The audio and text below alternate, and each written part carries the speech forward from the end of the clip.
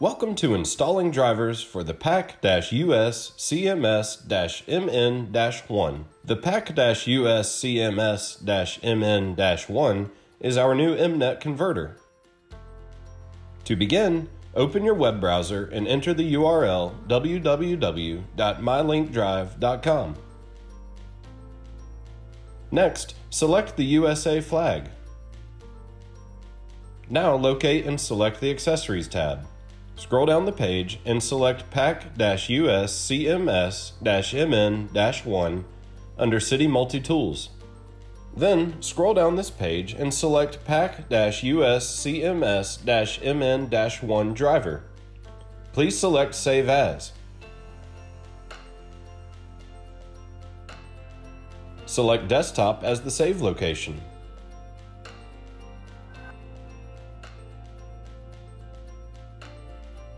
Right-click on the folder, select the option to extract all.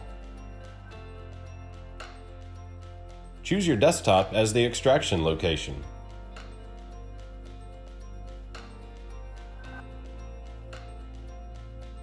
Next, click on the Start menu icon, type Device Manager, and click on the Device Manager application to open. Now, plug in the PAC-USCMS-MN-1 to your PC via USB connection. A new device should appear in the Device Manager. Double-click on the newly added device, click on the Driver tab, select Update Driver. When prompted to search for drivers, click on Browse My Computer for driver software. Now, select the Browse button located next to the File Location bar. Locate and select the extracted folder, which includes the recently downloaded driver files, and click OK. The drivers folder should be on the desktop. Click Next. The drivers are now installed. Next, open the Maintenance Tools software. In the Maintenance Tools software, select the PAC-USCMS-MN-1 device under the first drop-down. Then select the COM port where the device is connected. Press Select on the bottom right.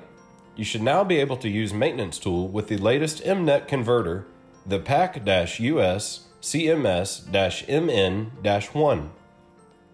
For additional information, please feel free to visit our website at www.mylinkdrive.com. Thanks for watching.